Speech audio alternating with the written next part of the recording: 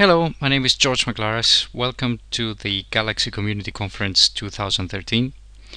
The purpose of this screencast is to show you how to install VirtualBox on a Linux operating system, in this particular case a Fedora 18 distribution. VirtualBox is a virtualization solution. It allows you to run a number of virtual machines or VMs on your system, and it's cross-platform based. That's why we chose it. So during the training day we'll use an Ubuntu based VM to teach you about Galaxy. So it's important that you become familiar with VirtualBox and import the Galaxy VM image to your local system properly. So I'm going to show you how. Right, on my Linux distro I'm going to choose my default package manager, and that is yum, to install VirtualBox.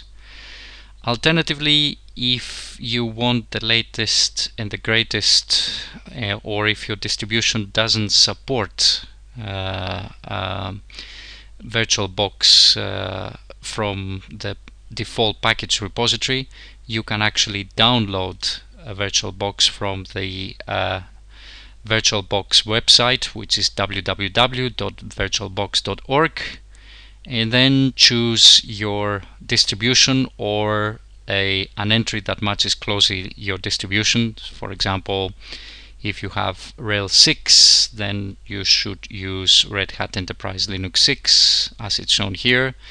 i386 in all these entries, not the 32-bit distribution package, whereas AMD 64 is for the 64-bit kernels. Okay, so going back to the command prompt, I'm going to become root in my system, and then the first thing I'm going to do is try and search for the VirtualBox. So I'm doing yum search VirtualBox, and immediately I see a number of entries. There are actually package meta entries here that match a particular kernel version. In my system I'm running currently the latest Fedora 18 kernel, which is 3.9.5. So obviously the matching kernel module, because VirtualBox has a kernel dependency, is this one here.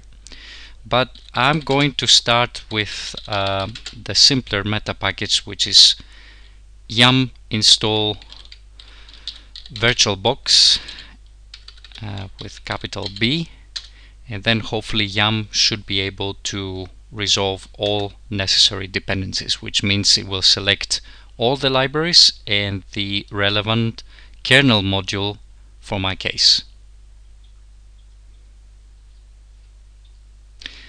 Okay, that will take some time to download and install.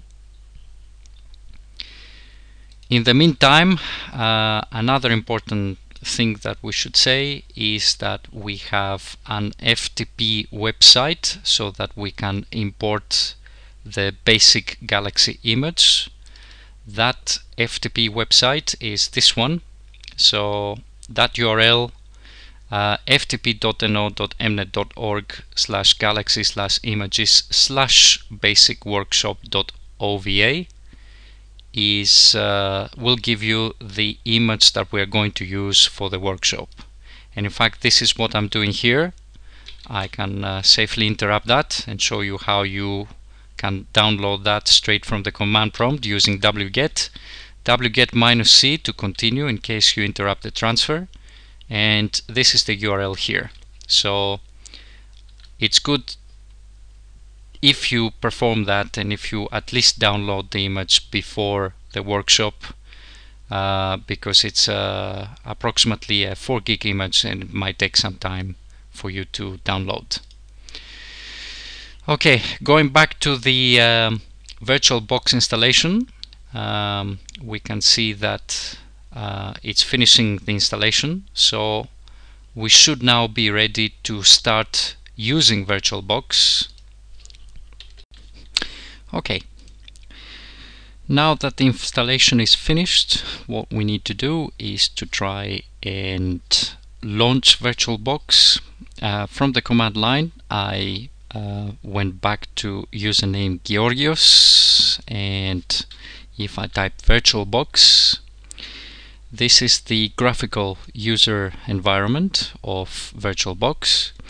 One important thing to do before we attempt to import the basic workshop image, our Galaxy basic VM image, is to take a look at preferences.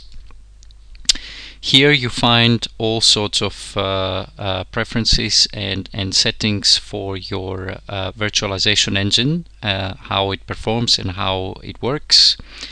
And one important aspect is where you actually have placed your virtual images, because it has to do with disk space.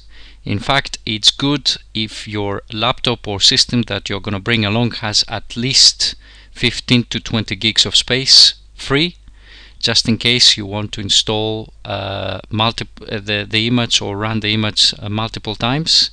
So one thing to do is to make sure that we point the default image directory to a volume or place in our hard drive where we have a lot of space. And in the default Linux environment, the default installation is to point to your home directory under a subdirectory called VirtualBox VMs. I'm going to try and modify that and go and point this somewhere else. So I'm going to go to a volume called VM1 in my system. I'm going to create a folder called VirtBox, and I'm going to make sure that VirtBox points to that folder instead, because I know that I have plenty of disk space there. Okay, let's try now and import the basic workshop image, which is our Ubuntu VM. So what we can do is we can go very simply to import appliance, open appliance, then we can go to file system, VM1, where we saved the OVA file, which is the image file. This is the file that we have downloaded from the FTP server, and then click open. Go to next, check out here a number of parameters, they seem to be okay, and then click simply import. At this stage, the system will actually take some time to read the downloaded image, the OVA file, and then create all the image structure that's required to set up the VM on our system locally. Depending on how fast your laptop might be and the number of cores and your the speed of your hard drive, this can take anything from 2 minutes to a good 10 minutes.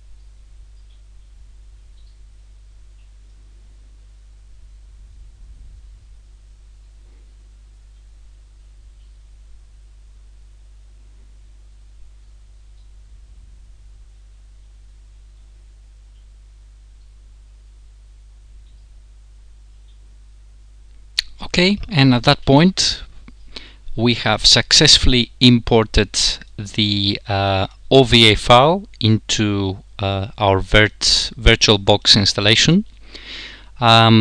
If everything goes well, you should be able to get to this VirtualBox Manager screen where the system details are actually outlined.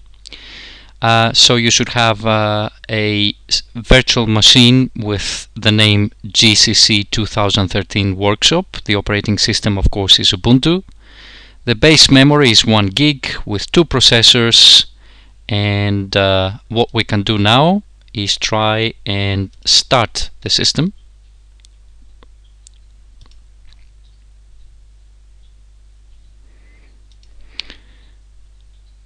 At this point, we might try and set up the networking settings. This is going to be essential in order for you to be able to access that system and be able to share it on the net.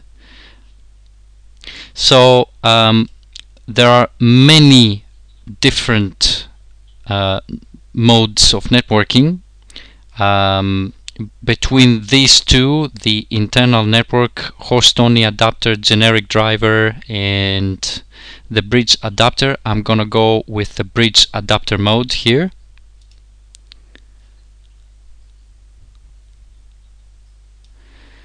And at that point, the system will boot up.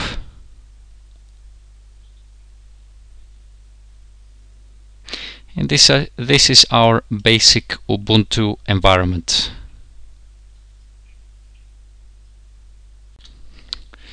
Okay, and then some things that we should check now that we've launched the virtual machine successfully. First of all, I would check by means of the browser that we have, for example, internet access. So, for example,